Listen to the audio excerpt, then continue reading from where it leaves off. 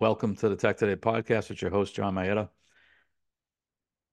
So there are a million things I would like to say about the present AI bubble that's persisted for over a year now.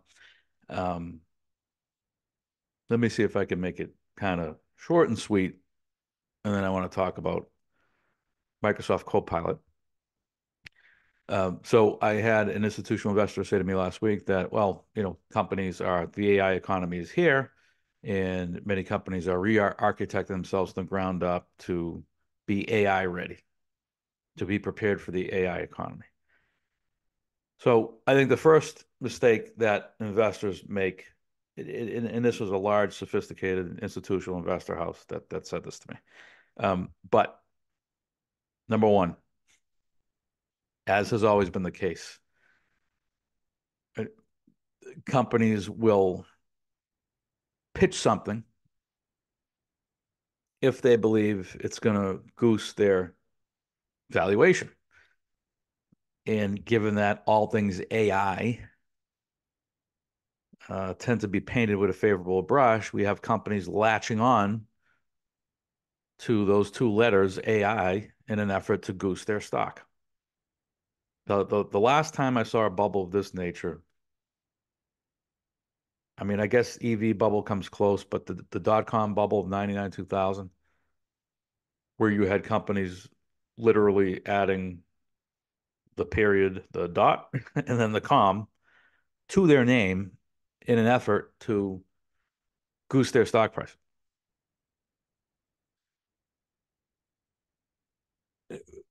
AI, so let me take a step back.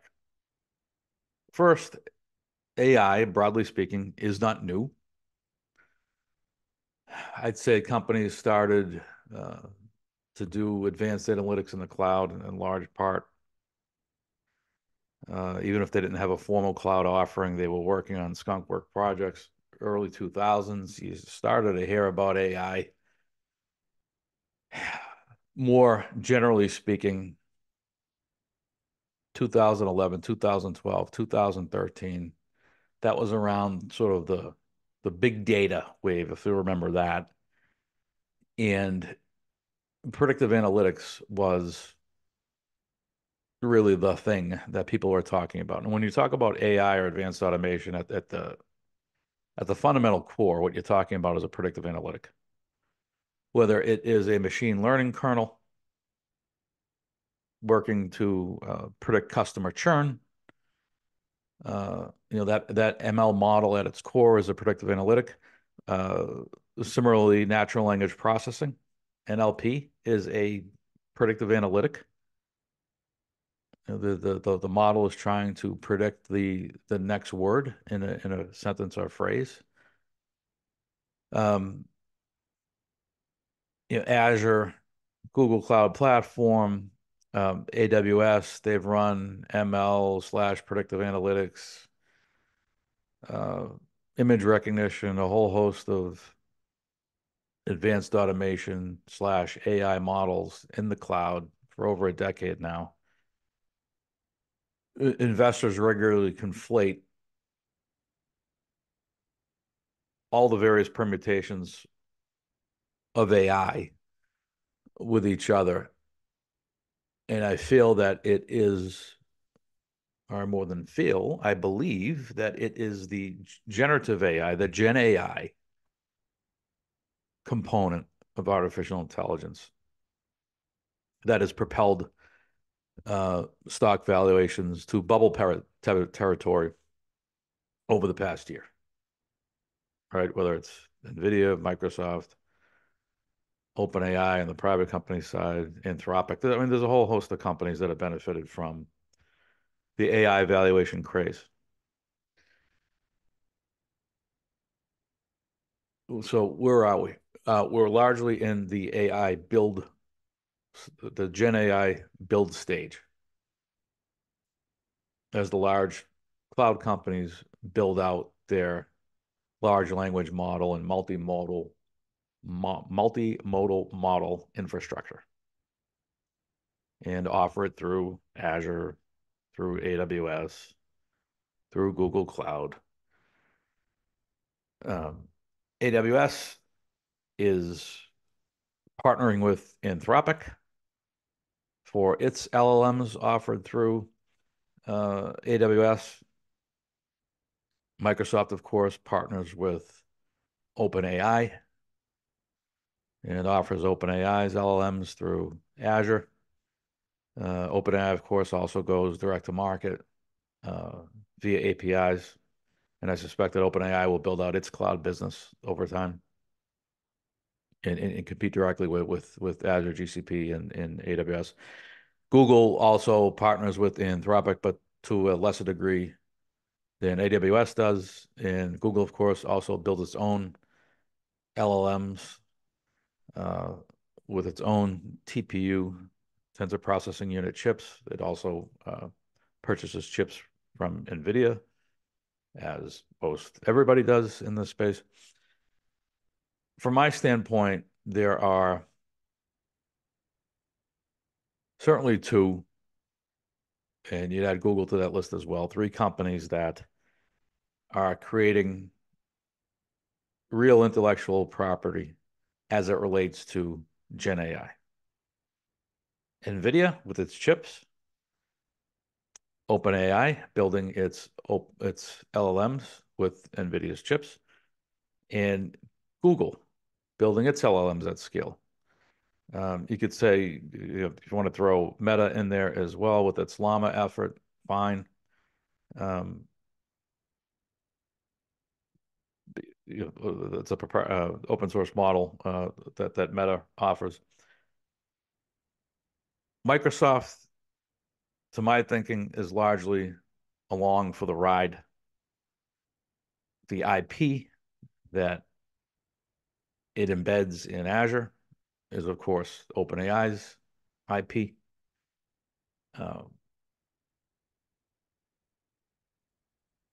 I don't remember forgetting off of the top of my head, but I know I came across a piece maybe about a month ago where it had sort of leaked that Microsoft's, Azure's, presumably engineers, developers feel a bit like they are tech support for OpenAI, which is not a good place to be if you're a tech company. You want to be on the bleeding edge. The cool tech company is the tech company doing the bleeding edge work, and those are the companies that get the best engineers, the best developers, the best architects, so on and so forth. And it is not a good thing for Microsoft if Azure folks feel that they are tech support for OpenAI, but makes perfect sense because it is OpenAI that is developing the latest and greatest LLMs and multimodal models, not Microsoft.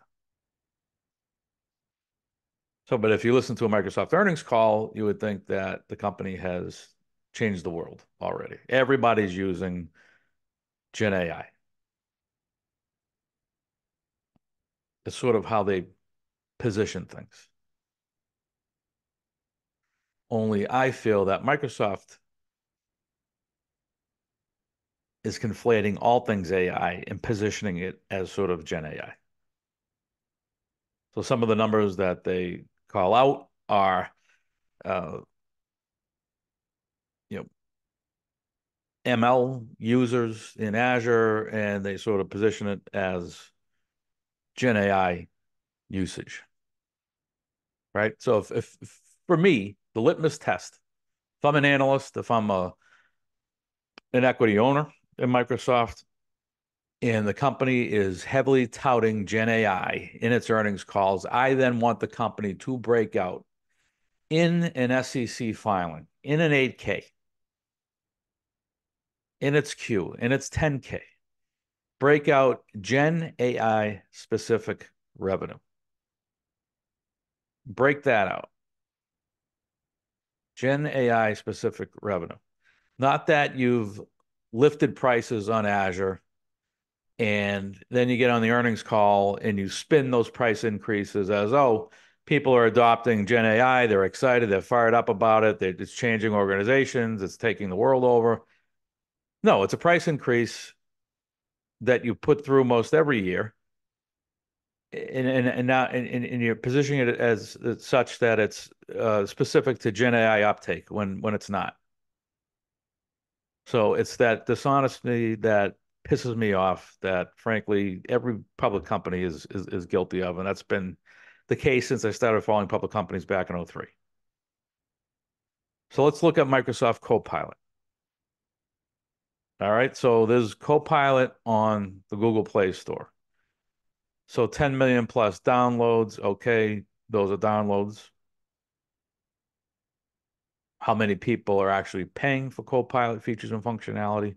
Of the 10 million downloads, how many people are actually using Copilot as part of their day-to-day workflow? So this is Copilot as a standalone. How many people are actually coming to the Google Play Store because they want to use Copilot, right? So 10 million downloads, 10 million plus downloads. We don't have much color beyond that as to how many of those people are actually using it day to day. Then we scroll down to ratings on the phone.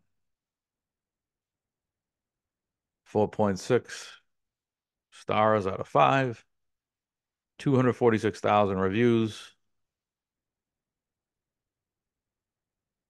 They're sort of the most recent ones. Let's look at all of them.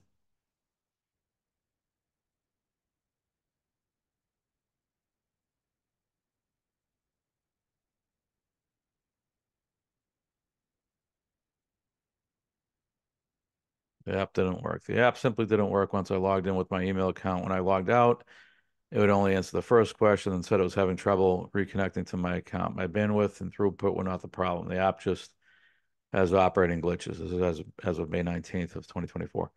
I'll just go back to using the web version. Honestly, there's absolutely no additional benefit to using the app. It's just a way for Microsoft to gather data. I agree with that. Apps are largely a metadata gathering device. And this gentleman is deleting it. JM, not me.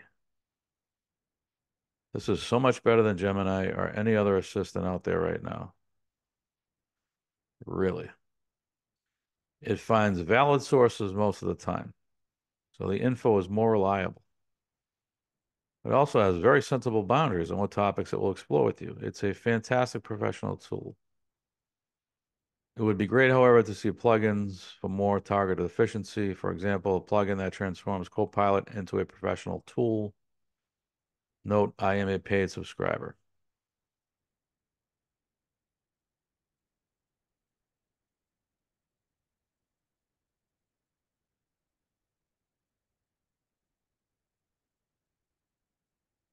Josh Mine, the restrictions on the way the AI can answer can be very frustrating.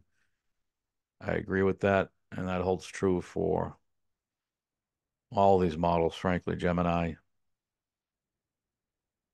uh, GPT, and I haven't played with Copilot.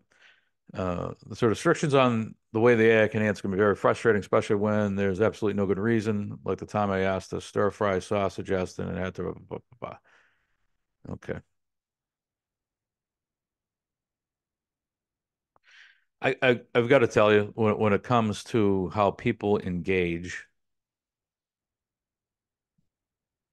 with these Gen AI services, whether it be Copilot, GPT, or Gemini,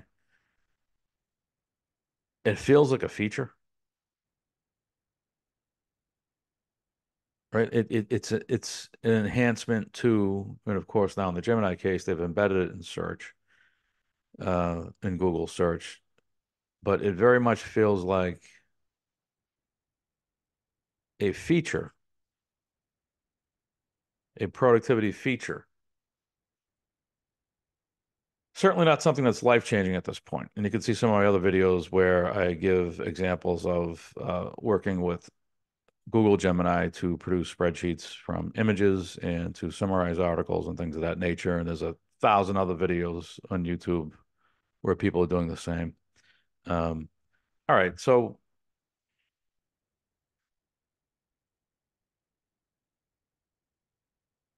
2 stars, 5 stars, 3 stars, 5 stars, 4 stars, 2 stars, 1 star. How many people How many of these people are paid users? That is the question. So that's what I would love to see from Microsoft. I was going to tab over. I'll just do it. It's Copilot on the App Store. I'm frankly getting bored talking about Copilot, and you're probably getting bored listening to me. But if Microsoft was serious about Gen AI and how it is kicking ass and changing the world, it would break out Gen AI revenues in the 8K each and every quarter. But you know what? Microsoft doesn't even break out Azure revenues. Right? The only company that breaks out specifically its cloud revs is AWS, is Amazon. It breaks out AWS explicitly in its filings. But Microsoft won't even call out Azure. Therefore, why would it ever call out Gen AI revs in an SEC filing, in a gap filing? It won't. It's a hell of a lot easier to just spin the story to the point where you have obviously not only the sell side, but you've got the buy side drinking the Kool-Aid on this shit. And it is shit. Pardon my French. And no, I'm not a fan of Satya Nadella. He's a carnival barker. That's all for now. See you next time.